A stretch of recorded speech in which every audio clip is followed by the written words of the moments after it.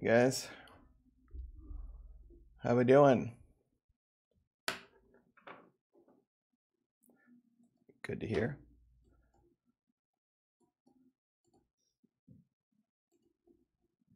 We go. Got a pretty good crew here.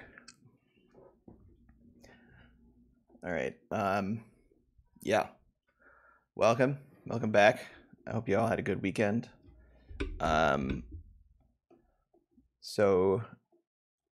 Let's see. What are we up to here? I put up some solutions for the homework from last week on the website. Check those out. I don't believe Yu-Chung has graded the homework yet, although I'm not 100% sure on that, but we're working on that. If not, so yeah, I guess. So we got an exam coming up pretty soon, actually, the final, that is. So that's on the 20th. Remember, not the 20th. I mean, there is one on the 22nd, but it's not mine. It's Richard's. So, but just remember that. Let me triple check that I've updated that in the syllabus so that we're all clear on that. As for the exam, yes. Okay, so it's on the 20th. So as for the exam, the way we're going to do it is basically we're going to have a kind of a 24-hour period for that day when you can do the exam. Because some people are in different time zones, and sometimes if you try and do it at one time and you send out like an email to everyone, the email doesn't get sent and it's a disaster. Or like some people get it and some people don't. So it's like there's a lot of like things that can go wrong. Just to sort of prevent all of that, we're going to do a longer time window. We're also going to do open book, open notes kind of exam. So I'm going to give you some questions. You can look at your notes. You can look at your book to help you along with regards to that. I guess, yeah, I mean, you can look at like not just the slides and the course notes, but like if you write down stuff, you can look at that too. Yeah, so that's going to be the nature of the game there. So, I mean, as a result, I'm not going to give you a problem that, I mean, I was never going to give you a problem that's exactly in the notes anyway. So, but I'm not going to just give you a problem that's right from the notes because that would be boring. So I'm going to do what I usually do, which is give you kind of some variation on a model that we've seen in lecture so far. Okay, or yeah, so that's the plan. And then I think, yeah, so I guess I'll just post it on Blackboard if that works at the start time, and then sort of expect you guys to get that in also via Blackboard at the finish time. Okay. Yeah, and then obviously if you don't get the exam at the time you're supposed to get the exam, should email me right away and so on and so forth. But because of the time period, I think it's not super critical, right? I mean, I'll try and give it to you right on time, but if there are technical issues, then be sure to let me know. Okay. All right, I think that's it. So I believe Richard is doing something similar with his exam. I'm not sure about RE. I'm not sure what he's doing, but he may be doing something similar. Oh, here we go. Got a question from Gregory. There are additional references for the Brownian motion and stochastic growth stuff you recommended. Yeah, actually, I just put up some. I just like formally posted the slides that I'd been working off of that I showed a little bit last time on or last night I posted those on the course website. So I mean, these slides here with all this stuff, kind of some derivations and so on, and stochastic processes. So that's I think a good one. And then in terms of other stuff out there, those I haven't actually looked at Acemoglu to see if there's stuff on stochastic processes. I've looked elsewhere. There might be. I'm not sure if there's an appendix in Acemoglu, but I wouldn't be surprised. I mean, it's a big book. You'd expect there to be a little bit of everything in there. Maybe some scone recipes in one of the appendices. but I can double check. I guess, yeah, I'm gonna post some practice problems. That's because like we did some expanding variety stuff in the last homework, but we really haven't done practice problems on creative destruction stuff. So I could give you a homework, but I'm just gonna give you some practice problems, and like if you want to treat it like a homework and kind of, I mean, you should do it first without looking at the answers, and then I'll just cut out the whole like handing it in, grading, and checking the answers process, and you can just skip straight to checking the answers. Okay, so I'll do that soon. I got some problems queued up. I just need to wrangle them together into one document and make sure everything makes sense, and then we can do that. So I'll try, and I got to teach later today, but I'll try and post those tonight, so you guys get cracking on those. All right, on some practice problems, that is. So yeah, that's the plan. Today we're going to do some more stochastic processy stuff, Brownian motion, Levy flight, and so on. Okay, that's the plan for today. Any questions on the homework or forward looking at the exam or anything like that?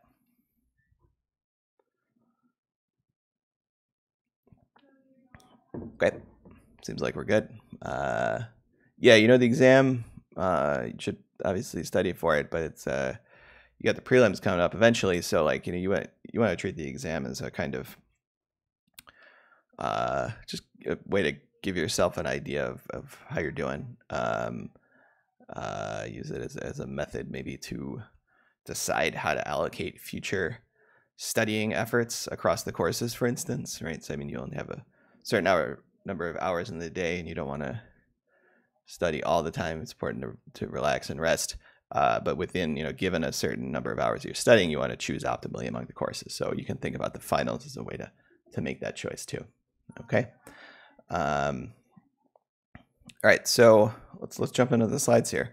So I guess, I got the slides here. I guess I'm gonna maybe go back and forth a little bit between slides and whiteboard.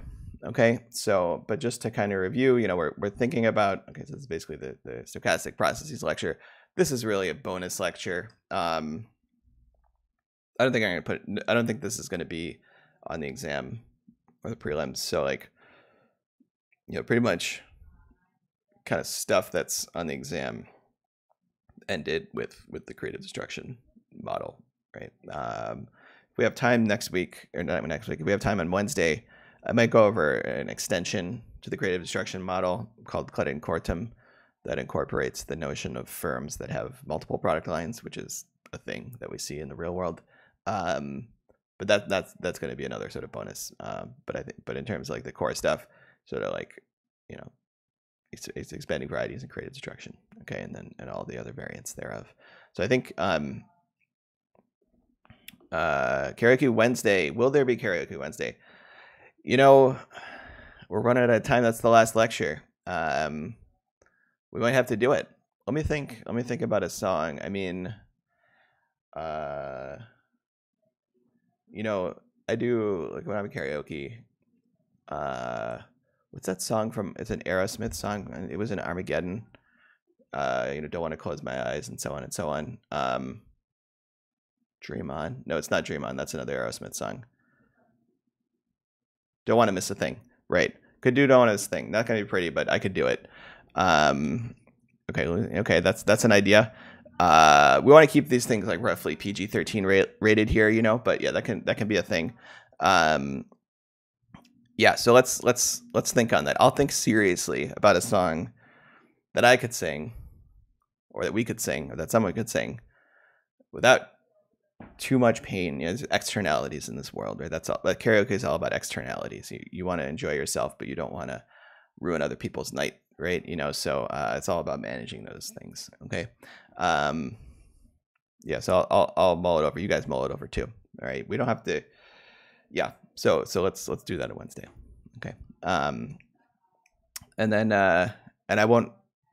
Yeah, when I'll cut that out when I put it up on YouTube, so you don't have to worry about the world seeing that, right? Okay, so that should be fun. I'm looking forward to that. What was I saying? I forgot. Probably something about stochastic processes. Oh yeah, I was talking about kind of the stuff that's like fair game. Okay, so stochastic processes not fair game, but very interesting. I think it could be useful for a lot of stuff. It's a good if you want to have stochastic elements to your models, especially idiosyncratic features for an agent or a firm. If you want to have that, it's a good kind of thing to have in your tool belt because you can do stuff pretty tractably. Okay, so it's pretty popular in certain areas of macro and continuous time. So keep this in the back of your mind when you as you go forward through your graduate school years. Okay, so yeah, you got this Brownian motion. So essentially the takeaway from last time was that we're constructing these processes. You can think about them as discrete limits. You take a bunch of draws from some distribution, which could be normal, could not be normal. Okay, you take a bunch of those draws and then you kind of add them up. Okay, or what you do is you take the draw, you scale it up by delta t squared. No, square root of delta t, not delta t, but the square root of delta t, so that the variance goes up linearly in time and hence is additive and separable across time. So you take those draws, you scale it up by the square root of delta t, and then you sum them all. You do the cumulative sum. Okay, that's what you're seeing here. This is using a Gaussian driving force that for those z shocks we're adding up. That's Gaussian. This is using the Cauchy driving force. Okay, so and you can see there's a big difference here, and the difference is that this Cauchy driving force is not well behaved. It doesn't have thin tails. I think it might even be not. I think it might not even have a mean or well-defined moments. Which once you do that, I mean you're already screwed. But so the Cauchy distribution is not well behaved, but yeah, it kind of looks cool. Okay, if someone was raising their hands in the past minute, I might have missed it, but I don't think anyone was. Okay, so yeah, so that's the basic idea. You can, if you want, you can simulate this stuff. So I generated this with just simulating in Python. So, but we can look at other stuff. So I was cooking up some simulations here. Let me make sure that this is all well and good. How do I? Okay, so where is the grad macro? Okay, so okay, cool. I just want to make sure my face isn't covering what I'm talking about. Okay, so if you this is just a little bit of Python here. So all we're going to do is say we need a time period over which we're thinking about this. Let's just do 0 to 1. Doesn't really matter in particular. Okay, and let's do n is our number of time steps. Okay, so there, let's start low. We'll start low and go higher and higher. Okay, let's only do 10 time steps. That's relatively small. It's going to give us a pretty kind of clunky looking graph. Delta is just t over n, t over the number of time steps. Okay, and then I have these different possible distributions that I'm defining. Okay, so I'm going to comment these out. Let's do the easy one, random normal, the Gaussian. That's what randan is, the Gaussian. So we're going to generate a bunch of this function will give you like n Gaussians if you ask for it. Okay, so first we're going to define time as just a grid from 0 to 1. That's unexciting. Then we're going to say, okay, give me n of these from this distribution. Okay, scale that up by the square root of delta. Okay, and then do the cumulative sum. Okay, so just what I was saying in code. All right, then plot that, and you plot that, and it doesn't look like what we saw in the slides. And part of the reason, well, the main reason is that n is 10. Okay, that's really small. Okay, so we can start pushing n up. Okay, that looks more like a real series. Okay, now we're getting good. Let's go to 10,000. Let's get another one. Okay, you can see now it's got that sort of fuzzy fractal look going on. The reason it's fuzzy is that if you zoom in, there's still a lot of detail going on, and that's the fractal nature. Okay, that's 100,000. I mean, you're not going to get much more than that with this pixel density that I'm streaming at here. So yeah. So then okay, so that's using normal though, and we kind of know. We know more than that, right? We know that if you choose a well-behaved distribution, then things are fine. Okay, so let's choose, this is a random uniform, okay? Now, you can't just give it the random uniform because remember it needs to be mean 0.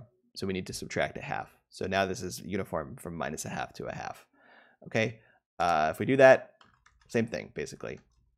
You keep generating these, they just have that sort of, that Brownian motion look to them, right? So that's cool. That's kind of like, I mean, we could look at, you know, a histogram of changes from time period to time period, and we would see that it's normal, for instance, right? And I mean, like, there's really no reason why we can't do that, actually. So if we look at the difference of that, okay, then what's going on here? Oh, yeah, no, so we can't look at the difference. The difference is still from every single time period to every single time period is still uniform. But if we were to aggregate it, looking for a difference from, say, 0 to 0.1 or from 0 to 1 over a longer time interval, then it would start looking normal because then the central limit theorem starts kicking in. So, well, that would be more complicated. I'm not going to waste your guys' time trying to figure out exactly how to code that correctly. But if you aggregate over multiple time steps or hundreds of time steps, for instance, then it's going to start looking normal because of the usual central limit theorem. Okay. All right. And then you might think, okay, well, that uniform is still a symmetric distribution, but you can give it weird distributions. You can give it like the exponential -1. So that's like bounded at -1 and has unbounded support. Positively, it's super asymmetric, but it still has mean 0 and it has well-defined moments and tails.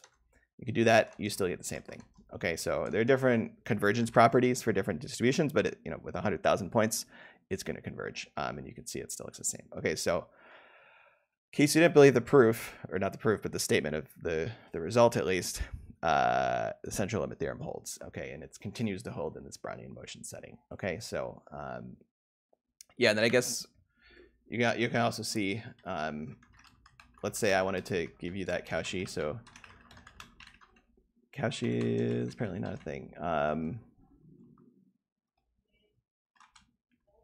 There's another name for it, I think. So I don't know. There's another name for it. Let me see if I can find that real quick. Otherwise, I'll just give up and we can move on. Lorentz. It's also called the Lorentz with a T. Let's see if that exists. Well, that's not a thing either. So standard Cauchy. Let's try that. This is probably not going to work, but you know. Oh, actually, it kind of worked. See, you can see you get that funkiness. This has sort of a drift. That's weird. Okay, so this might not be 100% right, but you can see central limit theorem breaks down when you throw in that Cauchy because you get these periodic gigantic jumps. Okay, like this one, for instance, or maybe smaller ones, but you get these discrete jumps. Okay, and essentially that's kind of a reflection of this work that Levy did. The same guy who's got that Levy flight named after him here. Okay, so essentially you can show that you can basically break down any sort of reasonable stochastic process into sort of a Brownian motion component and then a jump process component. Okay, so you can break down this thing into like when things are normal, like in here, you know, and then like occasional jump processes, like a Poisson process is a jump process, right? Because it'll periodically, it'll just sort of, you'll get a jump. Okay. You know, like with creative destruction, right? When you do the innovation, that's a Poisson process that would look like jumps if you looked at the cumulative number of innovations. Okay, so that's what we're talking, and you can decompose stochastic processes into that kind of stuff. Okay, so cool. So then this is just the statement of the central limit theorem. Okay, which is as you let's see. Yeah, as you know, as you add these things up, okay, they're gonna look like a Gaussian with mean 0 and variance t, where t is the amount of time elapsed. Okay. Yeah, and there's some interesting stuff if you go to higher than 3 dimensions. Things get weird. I'm not an expert on that by any means, but there's some cool results when you start thinking about higher dimensions. Okay, which is essentially like things get really the volumes get really big, and so you lose this recurrence notion that, remember I said that Dub's single crossing lemma, that you'll return to you'll cross any threshold at some point in the future for any finite threshold. That sort of breaks down in higher dimensions because the volumes get so large. Okay. All right. So then, okay. So now we can talk a bit. Okay. I'm not going to give you like the full-on formal proof here, but if we want to think about these stochastic processes, one useful tool to use is this characteristic function. So I don't know if this was covered in econometrics. Okay. But it's kind of useful here. Okay. And it also is essentially, it's sort of an intuitive way to look at the central limit theorem, but in general, it's also a way to, as its name implies, characterize kind of what a process looks like and how it's moving around. Okay. So, yeah, so I guess, yeah, I mean, I guess we could just go through, I'll go through this on the slides. I won't write everything out. Okay. Essentially, you can define this characteristic function, what we're going to call phi sub x. So x is a random variable. So we're not even really, this is just a general random variable. We're not bringing this to the time series dimension yet. But if you just have some general random variable x, you can define this characteristic function as the expectation of e to the itx. Okay, so the characteristic function now is a function of this other variable, this new variable t, okay, which controls the frequency basically going into this. So remember e to the itx, that's like I sine plus e to the ix is I sine x plus cosine x, right? So, or maybe it's flipped around, but one of those, wherever the I goes. So it's an oscillating function, okay, in complex space, okay? And then t is controlling the rate of oscillation, okay? And so what you do is you can characterize it in sort of probabilistic terms as the expectation of the exponential of it times this random variable x, or you can just write it out as an integral. I mean, you just throw in e to the itx, and then you integrate over the density of that random variable f of x. Okay, so this should really be like a triple equals here. So we're defining this notion of a characteristic function. Now, if you've seen Fourier transforms before, this should look pretty familiar. Okay, this is very similar to a Fourier transform in the sense that it's a spectral decomposition. Okay, I guess, yeah. I mean, there's some factor of 2 pi. I mean, this is slightly different, but it's really up to a constant. But at the end of the day, what you're doing is you have this frequency t, and you're integrating over the density to pick up things of that frequency, right? You're going to pick up things of frequency t when you do this integral. Okay, and that's what this is doing. So it's very similar to a Fourier transform, and the similarities include that it's got this sort of convolutional exponential form. It has an inverse transform where you just put a minus here on phi and you'll get back what you started with, okay, with a factor of 2 pi, and stuff like that. So we'll see it basically is the analog of the Fourier transform, okay? So the cool thing about this, okay, is you can also sort of characterize the moments of a distribution in terms of this thing, okay? So in terms of this function, in terms of this analytical object, okay, so it's definitely an analytical object. It's not something that's readily storable. Like this is storable in a computer, phi of t. You could calculate this integral for a bunch of t's and map it out. But once you start taking derivatives, that's a little bit more complicated. But you can express the the moment, the non-central moment for x, so the expectation of x to the n is the nth moment for x, as this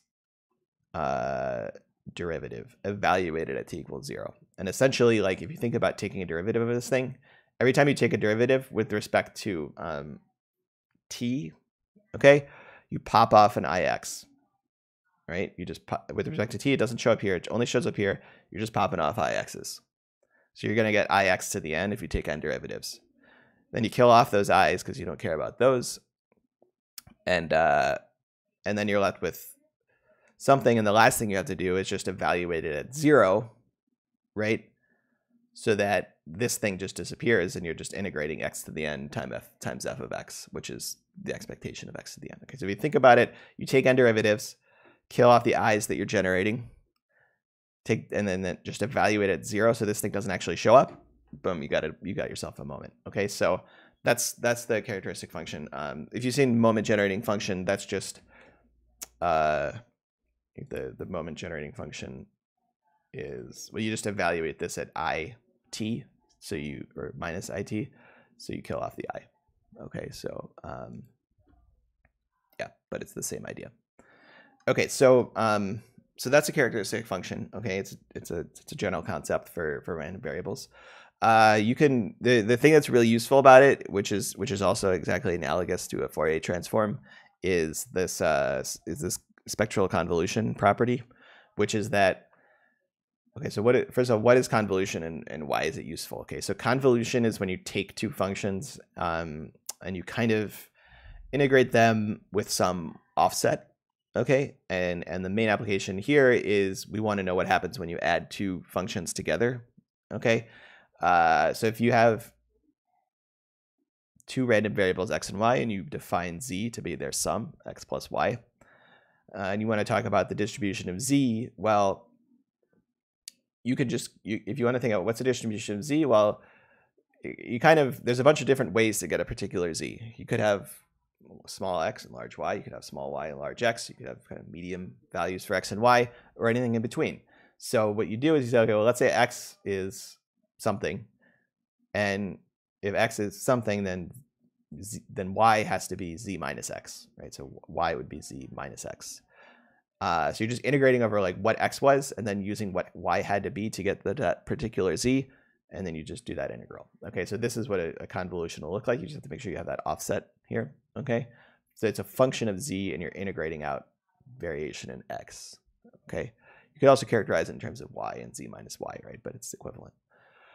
So that's a convolution there. Now, what you can show is that in this spectral space, this characteristic function space, this is no longer an integral. You just multiply them together, point-wise multiplication, nothing more than that. Okay, so if you want to know that characteristic function of z, just take characteristic function for x and y, multiply them together point-wise for each t, and that's your characteristic function. Okay, and so you could, you know, one useful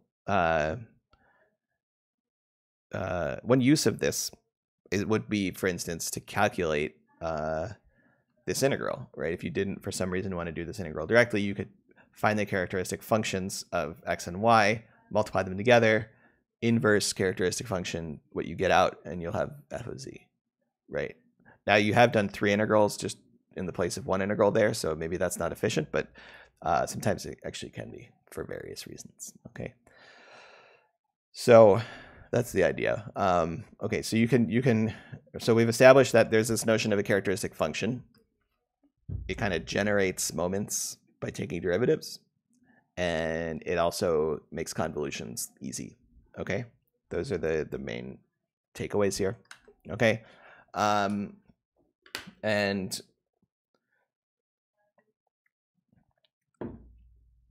okay, so then what we're gonna do is we're gonna use those properties, and basically you can use those properties to give like a really kind of simple informal proof for the central limit theorem. Okay, which is basically what we have here, which is that the Gaussian distribution is sort of a basin of attraction in the space of probability distributions. Okay, that when you keep adding them together, you kind of tend towards the Gaussian direction. Okay, and so the kind of the first, we're going to need one. We're going to note one result, and then we're going to just do a direct calculation. Okay, so first result is if you think about the Taylor expansion of the characteristic function, okay, this, you know, phi sub x of t is equal to the value around 0. We're expanding it around 0 is equal to the value at 0 plus t times the derivative at 0 plus 1/2 t squared times the second derivative at 0, and so on and so on. And in general, it's, you know, 1 over n factorial. right? So think about that Taylor expansion, and then think about those derivatives at 0. Well, those are basically just these moments, right? These nth derivatives at 0 with an extra I factor, basically. Those are basically our distribution moments, okay? And so we can plug those in. Like, let's say we knew those moments somehow. We could plug those in for the derivatives, okay? So what we're doing here is we're just taking that Taylor expansion and plugging, instead of putting a derivative here, we just have that moment, and then we just have this extra I to the n factor that shows up. Okay, so essentially, using that moment property, you can re-express the Taylor expansion as a sum of the moments of the distribution. Okay, so it's just shuffling around algebra and noting different identities, but it's true. Okay, so. Okay, and that's going to be useful if we do know something about the moments of the distribution. And for instance, we might say that the distribution is standardized in the sense that it has mean 0 and variance 1. Okay, so that's what we're going to assume, right? And so what does that mean? Okay, well, that means that, so like, let me pop over to the, is this the right thing to do? Wait. That's the slides. That's the whiteboard. Okay, so if I pop over here, right, so you can write phi, that's a phi, by the way. So t, okay, is going to be, that's still a phi. This thing at 0, okay.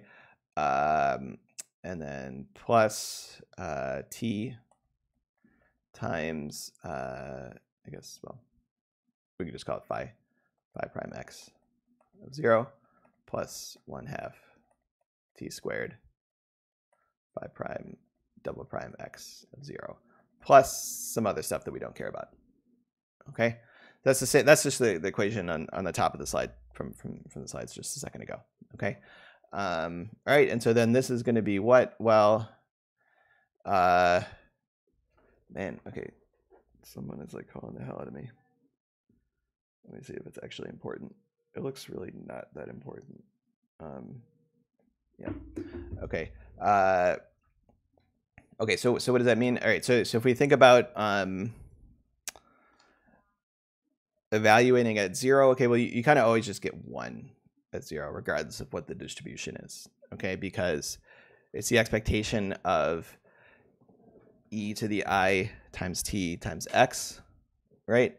And if t is 0, it's just the expectation of 1, which is 1. Okay, the x doesn't show up at all. Okay, the next one. Okay, so that's going to be t times. Remember, we argued that this is just that first moment, the expectation of x. Okay, right, and then the second one is 1/2 t squared times the expectation of x squared. Okay, and then 1/6 t cubed expectation of x cubed, and so on and so on. Right, but we're going to call it off at there. Okay, so then, and then in our case, we've said that we're assuming that the expectation of x is 0 and the expectation of x squared is 1. Okay, so that makes this simpler too. So it's 1 plus 0. I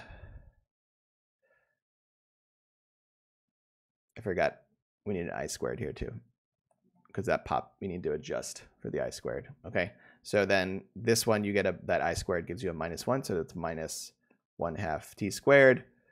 That's the -1, and then expectation of x squared is 1. Okay, right, and then so plus some other stuff that we don't care about. So it's approximately equal to 1 minus 1/2 t squared. If it's a standard variable, yeah, if it's a standardized variable, so it has mean 0 and variance 1, and it has, well, you need it to have finite moments for these higher order things. For this to kind of wash out, we need finite higher order moments too. We need a well-behaved distribution. Okay, and then the only thing we need is that t is relatively small. Okay, because this is a Taylor approximation around 0, so we need t to be relatively small. Once we have that, then our characteristic distribution, it just is 1 minus 1/2 t squared plus some less important terms. Okay, All right, so let's go back to the slides and see how that pans out. All right, so if we think about that here, okay, so you can see that that's basically showing up with an extra factor, which we'll discuss. Okay, so what can we do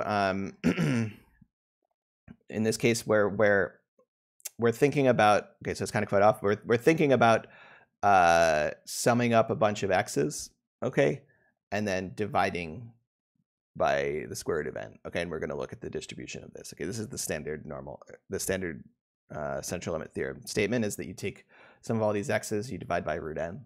Okay, and look at that distribution. Okay, now with this characteristic function, when you divide by a number such as root n, okay, you really are just, you could just divide t by that as well. If you go back to the definition, if you want to think about the distribution of x over root n, okay, well, you could just take this same thing and, like basically dividing by root n in the x term is the same as doing in the t term.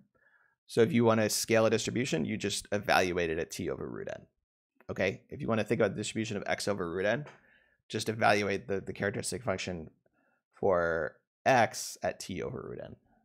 And that's how you scale things. Okay, so then what we're saying is, okay, we want the distribution of z, the sort of pseudo average of all these x's. And from the convolution theorem, right? So the convolution theorem said the sum of two is the product. The extension of that is the sum of n is just the product of all those n phi's. Okay, so we're taking the product of n different identical independent variables. They should be independent, by the way. And then we're looking at phi of x at t over root n because of that scaling. Okay, so there's t over root n because of that scaling by root n, and then there's n of them. Okay, and then okay, so then that result we had about it being approximately equal to 1 minus 1/2 t squared. Okay, that's what we see here. So 1 minus 1/2 t squared, but now t is t over root n, so it's t squared over n. Okay, so it's 1 minus 1/2 t squared over root n. All right, raised to the n. Okay, so this is a funny object in the sense of it's like 1 minus something that gets smaller and smaller with n, but raised to a higher and higher power. Okay, so it's like what's inside is getting closer to 1, but then it's getting raised to a higher power, and it's less than 1, by the way. So it's getting pushed down, and so like, what's the net? Well, it turns out that that's just another definition of the exponential. Okay, you see this limit a lot, where you have these two competing forces, and the net result is that it turns into an exponential function. Okay, so sometimes it's characterized as like 1 plus epsilon raised to the 1 over epsilon. Okay, but 1 minus epsilon raised to the epsilon is going to be the same. So with a minus sign. Okay, so you're going to get e to the minus 1/2 t squared. Okay, in the limit. All right. So well, okay, that's kind of cool, but what does that mean? Well, it turns out the last step, I'm not really going to prove, but you can show it, is that this here, this characteristic function corresponds exactly to the characteristic function for a standard normal. Okay, so remember here for 5x, this didn't have to be a standard normal. This could be anything that's well behaved. This converges exactly to a standard normal. So, and if you have the same characteristic function, you have the same distribution. There's a 1-to-1 correspondence. Okay, so yeah, so essentially we've shown that this thing converges to standard normal. Now, that means that the variance, let's see. Yeah, so that means that the variance of these x's is n. Okay, I mean, so if you apply this to our Brownian motion setting, that basically gives you that the variance from looking from time 0 to time t is going to be t itself. Okay, that's kind of the same thing.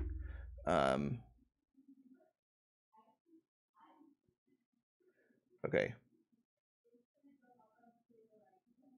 All right, I figured out. Someone was calling me like 3 different times, and it turns out that it's some scam trying to convince me that I need to give them money.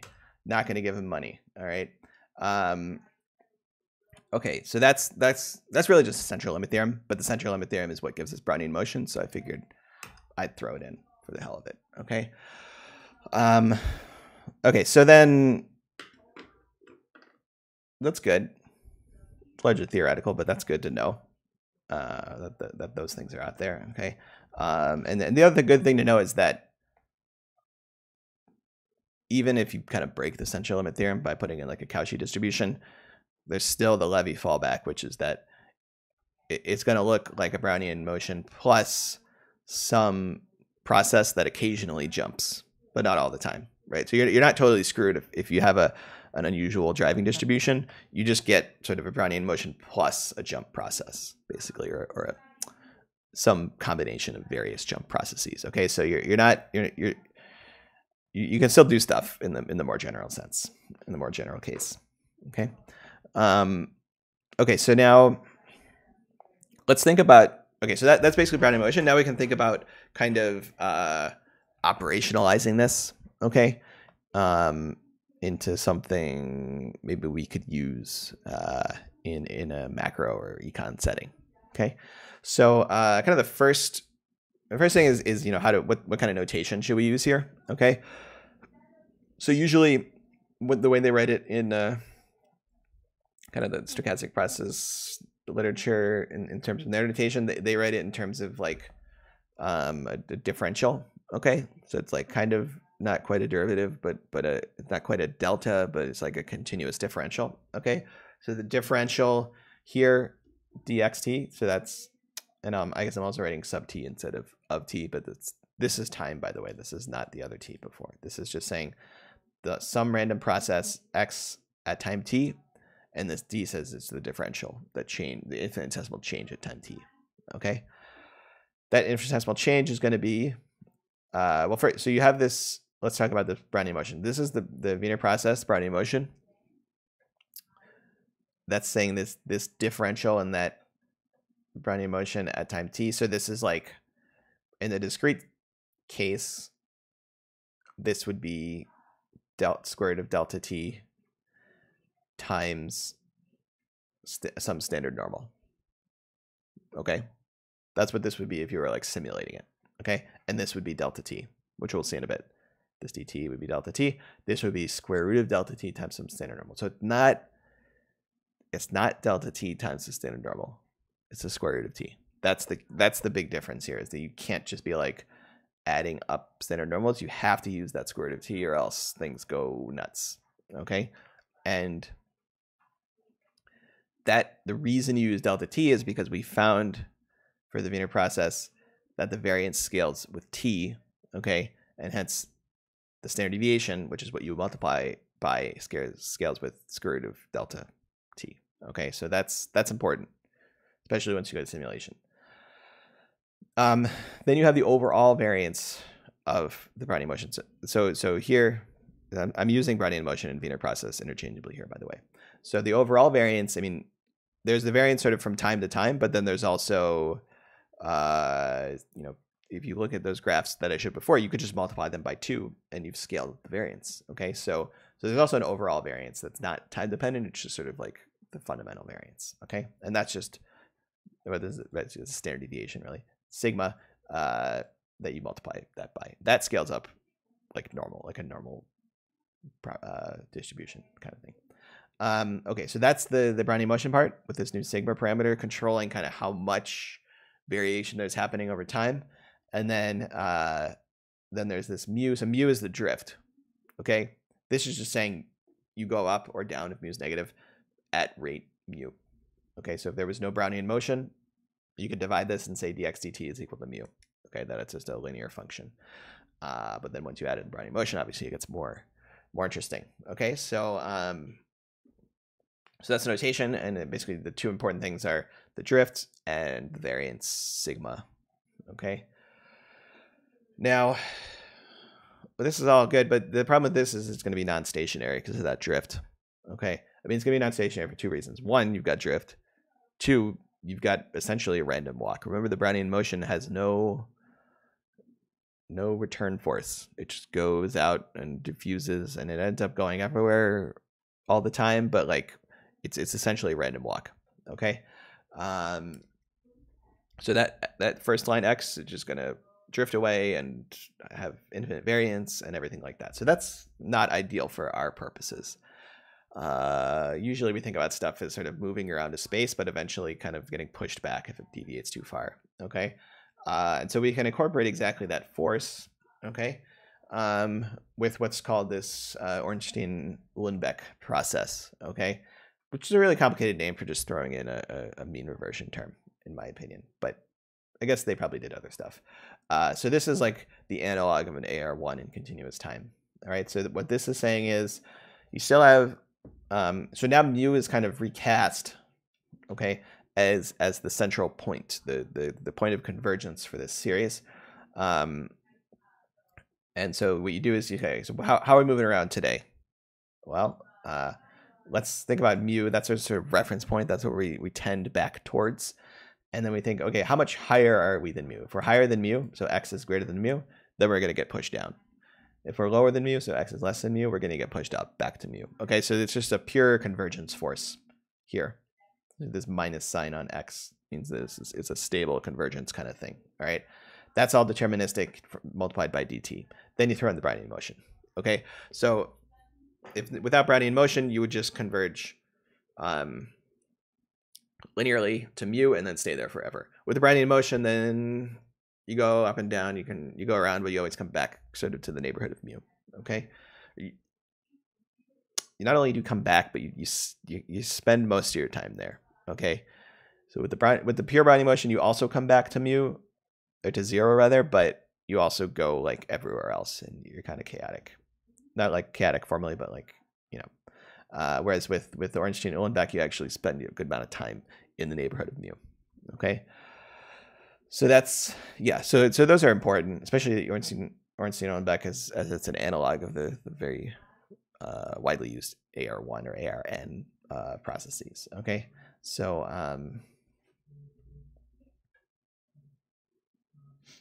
yeah. Okay, so then the other thing is adding in these discrete jumps that I was talking about before. You could do that, okay, if you want to.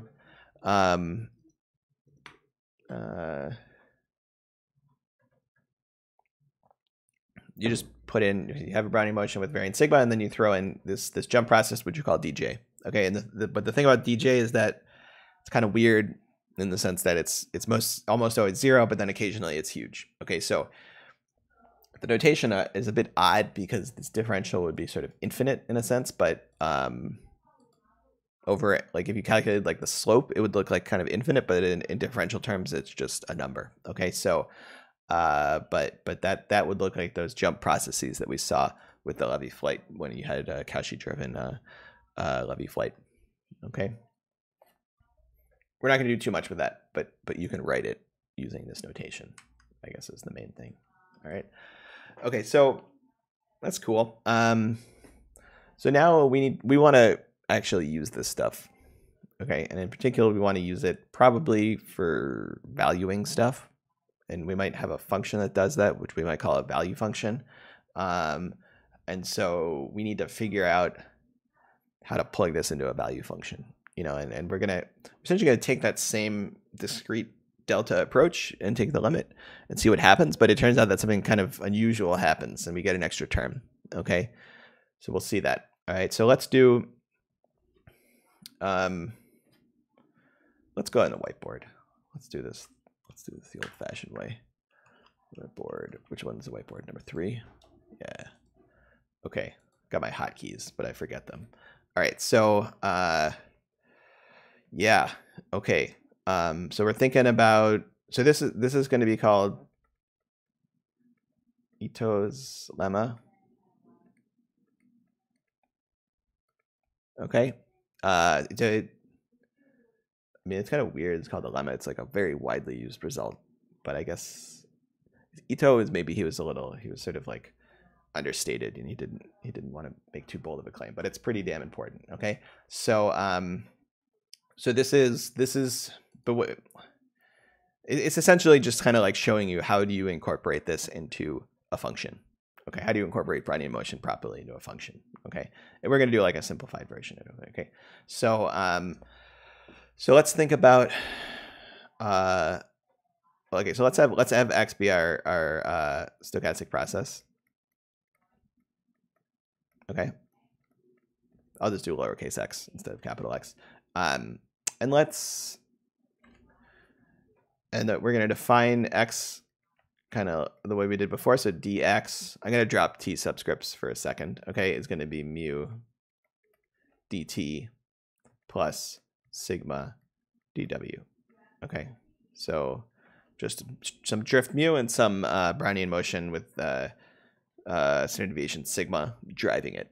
Okay, so that's going to look like, you know, this. It's going to have that drift mu, but it's also going to have that Brownian motion. Okay, on top of it. All right. Now, so we can, you know, if you want to think about this in sort of capital delta terms, okay, so capital delta much less than 1 is our time step. Okay, so how do we, like, what is this? How do we take this to like the true discrete setting away from the infinitesimal case? So there we're going to say that x of t plus delta, well, it's equal, first you got your base x of t. All right, this is like a persistent kind of thing. Okay, so the mu is easy. That's just delta mu. That's the same basic idea that we had before. If you have a derivative dt, it's just delta. Okay.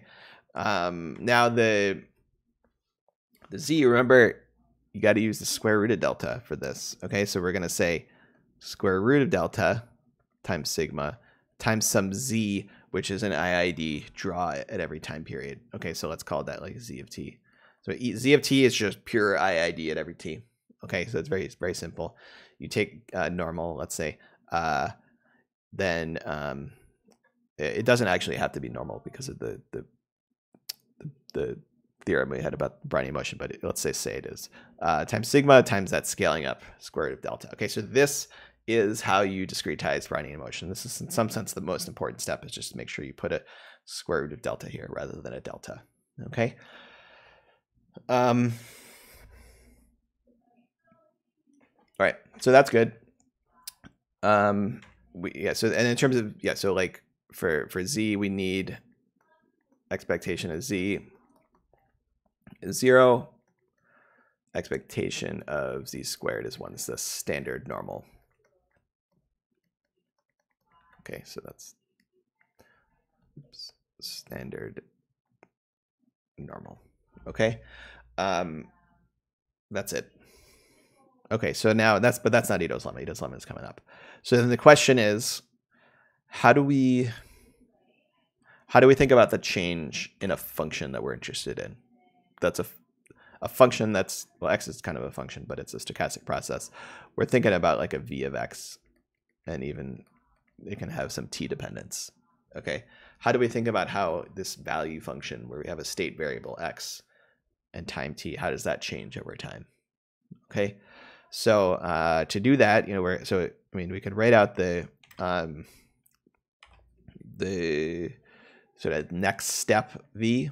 Okay, is going to be v evaluated at x of t plus delta, comma t plus delta. So we're incrementing x itself forward and also explicitly incrementing time forward. Okay. All right, and so here, okay, so what are we doing? So let's just work it out term by term. All right, so first, it should have some relation to the original value. Okay, so this is going to be an approximation here, but the approximation will make sense. Okay, so it should have some relation to the original value, v of x of t, comma t, plus some other stuff. Okay, so what's the other stuff? All right, so first, there's a simple one, which is delta times v dot x of t. So this is what we usually have, is that if you just had t, and t was time, and time moves with dt equals 1 in some sense, you just take the derivative and multiply it by the time step. Add that to the original value, boom, you're done. Okay, that's an approximation. All right, that's a first order approximation. Okay, and with time, you don't really need a second order approximation. And you could have plus delta squared, 1/2 delta squared times v double dot. right? Remember, these are Taylor expansions. We could add in more time terms if we wanted, but we don't have to because we only really care about things of order delta in the end, because we're gonna ultimately divide by delta and take the limit. Okay, so we can ignore things that are of order delta squared or less. Okay, so that's why we only have to take that first approximation, first order approximation. Okay, and then we can do the same thing for we do the same thing for x. Okay, in the first order. Okay, so we can do so it's gonna be like delta x times v sub x, right? And remember, delta x is like this whole thing here, right? This is x of t plus delta minus x of t. This whole thing here, the drift plus the Brownian motion term, is delta x. Okay, so we can do that. All right, so we're gonna and then also remember that delta x is stochastic because of z. All right, so this is gonna look like delta mu plus square root of delta sigma z, okay, times v sub x, x of t comma t. All right, right. So you just take delta x times vx, delta t times v dot v, the time derivative. Okay, so this is the original plus any first order. My phone won't stop. Plus any first order stuff. Okay, now we could stop here, say, okay, divide, think about what is the delta dependence here? This has a single delta to the 1. That's good. This is a delta to the 1 here. That's good. Now this has a delta, a square root of delta, and when we would divide that by delta, we'd get a 1 over square root of delta, which actually explodes. That's rough. But we also know that the expectation of z is 0. So in fact, the expectation of z will just kill this off before it has time to go nuts with the 1 over root delta. Okay, so this actually gets killed off here because of the expectation, because of this standard normal, and we would get, for that differential, v dot plus mu v sub x, right? And we could call it a day there. The only problem is to be wrong. Okay, that's an issue because we're missing a term. We're missing a term in the sense that you need to keep going with your Taylor expansion until you've gotten all of the delta to the 1 terms sorted out. And if you miss a delta to the 1 term, then that's bad.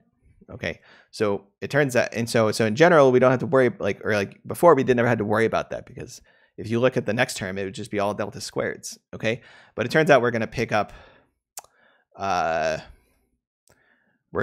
another delta term. Okay, so what's that going to look like? So we're going to look at the second order term from this x differential.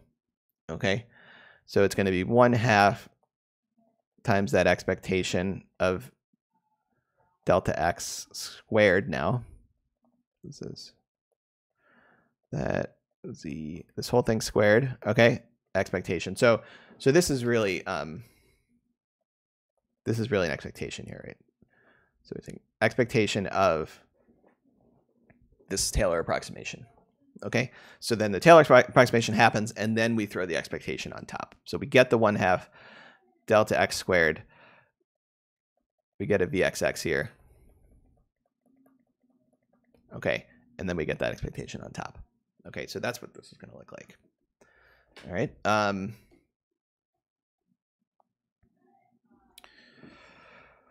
So now, if you think about this, some of these terms are going to be order higher than delta to the 1, but actually this L term, the last term here, you're going to get exactly a delta.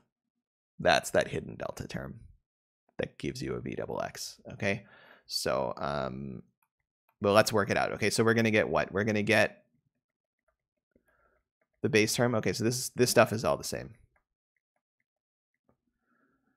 V dot x of t, t. And now we can start simplifying. Okay, so this is going to be what? So remember this thing here, the z has mean 0. So this expectation is going to disappear in the expectation. So we're just left with delta mu v sub x, x of t, t. Okay, cool.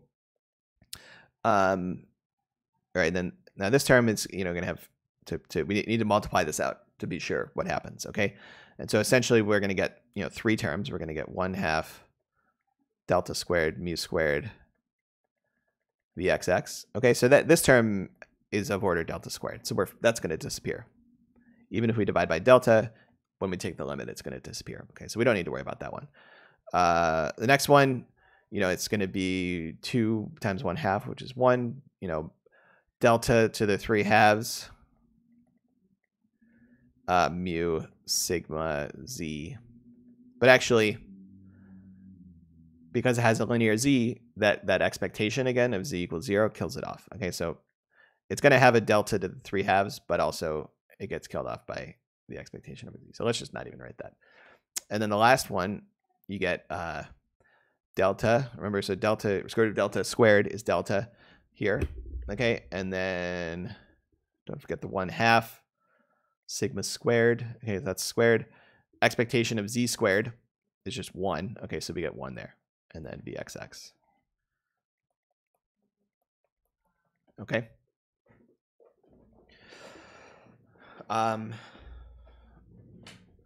Okay, so what does that all mean? Okay, so then if you want to write it out like this, so essentially we have 3 terms here that are sort of order delta, and then 1 kind of delta squared term, which we're going to ignore. Okay, so we're going to say that it's roughly 0. Okay, so this is approximately equal to v of x of t plus delta times all this stuff that we've decided is of the right order. Okay, so v dot mu vx. Okay, I'm going to write these explicit time subscripts one last time. 1/2 sigma squared vxx. Okay, so it's just this, the expected value of the value function of the next time period is the original value plus delta times this differential term. The time derivative, the drift term times vx, which is standard, and then this new variance term. This is the core of Ito's lemma, the core result, saying you get this extra variance term. Okay. So, and if you were to go to higher order terms up here, everything would be at least delta squared, if not more. Okay. So, or at least delta to the 3/2, which is good enough. All right. So this is good enough for a first order small delta approximation. Okay. So, what does this mean? Well, essentially this means that, v dot makes sense. The change in time is going to induce changes in v if v is a function of t. Mu vx makes sense. That's the same as we've seen before. The change in mu, a deterministic change in mu, you just kind of weight it by the derivative, and that's how much your value is changing. Okay. Now this one is saying, okay, you've got some additional spread happening in addition to that drift. You've got some random spread that goes on top of that. Okay. And it's really a reflection of Jensen's inequality, right? Which is that if you have concavity in X, okay, some additional spread, right, is going to be bad, right? That's Jensen's inequality in a nutshell. So this is just properly valuing all that stuff, saying, okay, well, the larger the variance of the spread, then the more bad it is. The larger the concavity of your function, the more bad that is, okay? It's also true that if v was convex, then it would be good, right? That's the flip side of Jensen's inequality. So, but in general, we're thinking about concave. So it's gonna be that sort of penalty arising from risk is bad when you have a concave objective function. Okay, so that's the rationale. It fits in with our, I think, existing intuition. Okay, so okay, so that was a lot of work, but eventually we got kind of a cool thing. Okay, now it's just 1 or 2 more steps to take that into talking about a value function. Okay, so what would that be?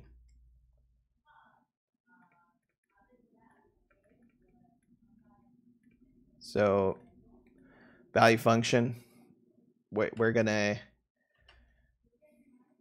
take that approach we've taken before and say, okay, v of xt comma t is delta times u of xt. So we have utility arising from x I mean, you could have a t here too. Why not?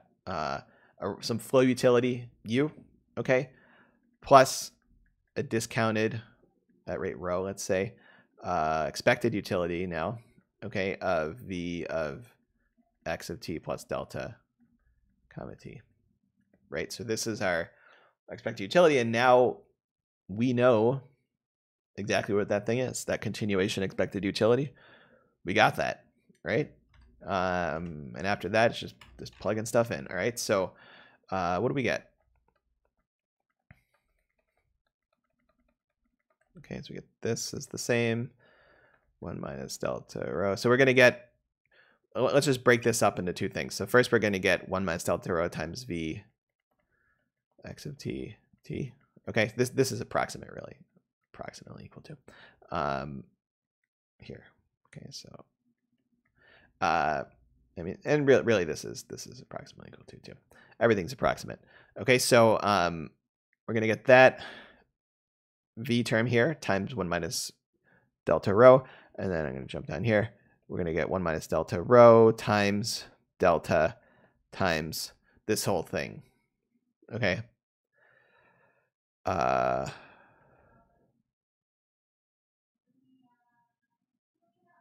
not writing v dependence anymore. That's the last straw. Okay, so all this x of t comma t, that's implied, right? 1/2 sigma squared vx x. Okay, this is all evaluated at time t. Okay. Okay, so then we can do this. All right, so this is, let's keep track of what we have here. So we're gonna have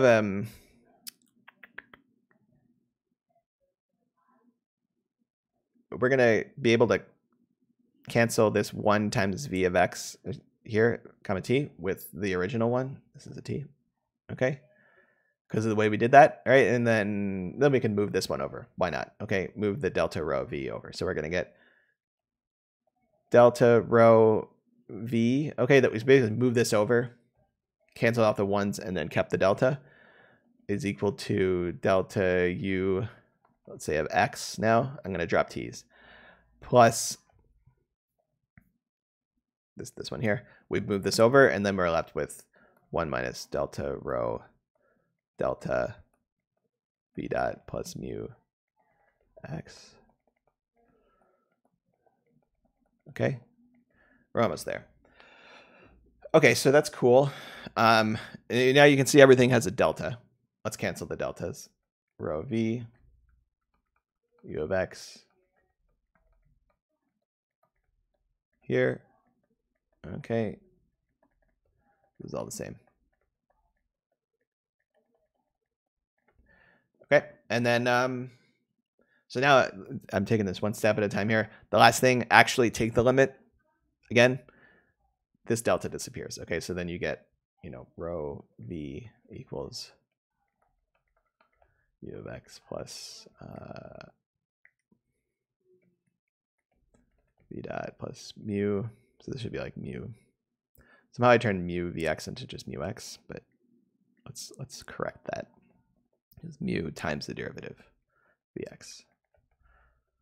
Vx plus 1/2 sigma squared vxx. Okay, so first, also these are sub x's here. Okay. Okay, so that's pretty much it. I mean, now we've taken the limit. If you want, you can write it in that more familiar form. Rho v minus v dot is equal to u of x plus mu v sub x. Okay, plus 1/2 sigma squared v double x. Okay, so this is it, right? This is the ultimate value function. Okay, and essentially, if you just ignore this last term, it's what we had before.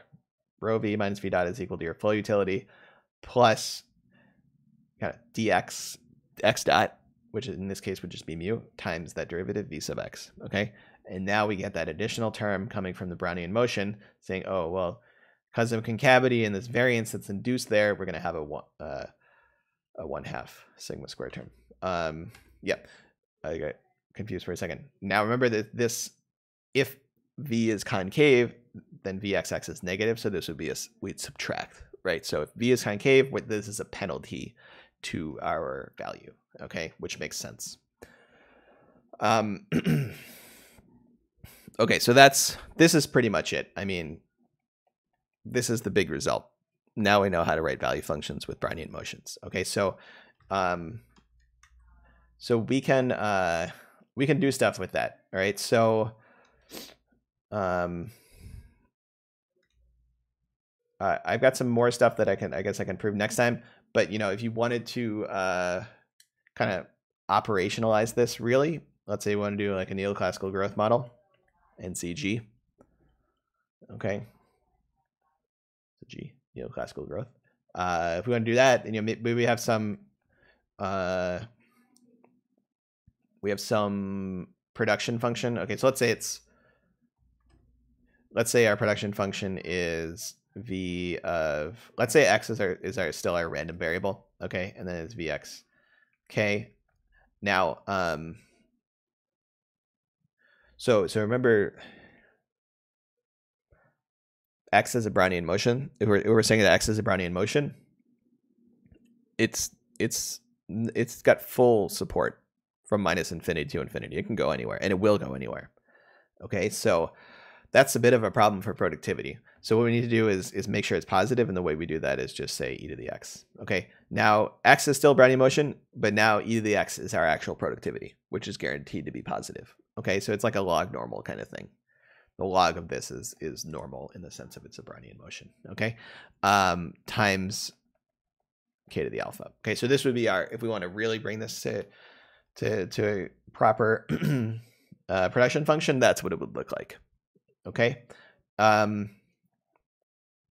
right, and then you can define, let's say that you'd say like dx is equal to minus mu times x plus sigma dw. So this says x sort of is centrally located around 0. Okay, I guess really I should write kappa.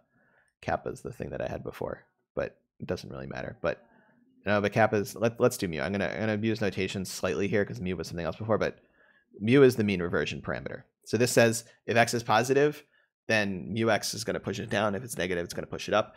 X is generally cruising around 0. Okay. Okay, this mu is just like super ugly. I need to just start from square one here. So x is cruising around 0, and mu is the mean reversion parameter. And then we can write the the value function. Okay, so it's going to look like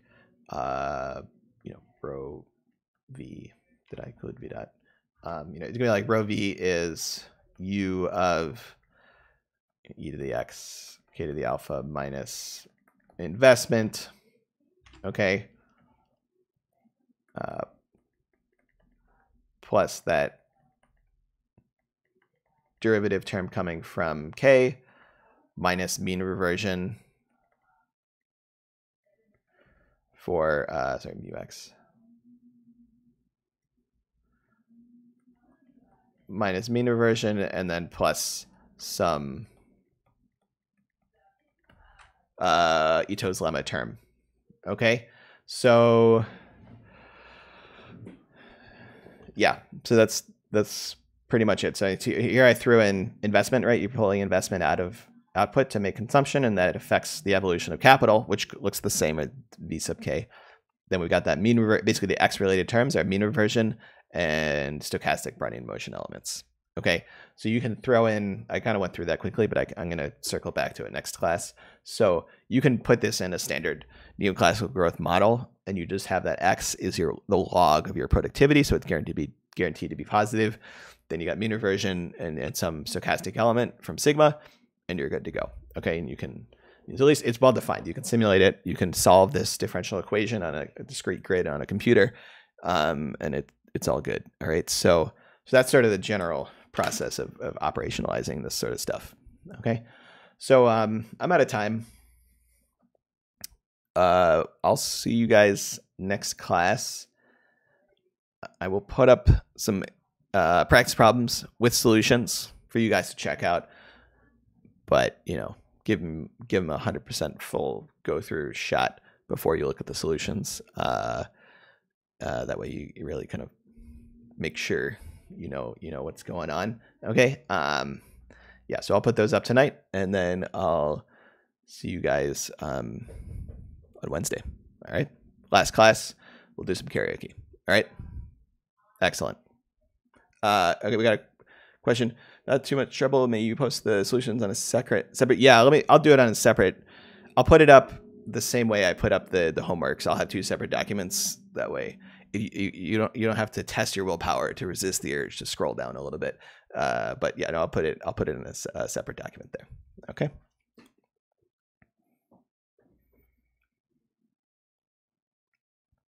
All right. Yeah, I forgot to put that up. So it's up on YouTube. They have this processing time. It should be public soon. I'm gonna check like right now. I should be able to transition it to a public video now after they process this. So I'll do that. Okay. Cool. All right. Later, folks.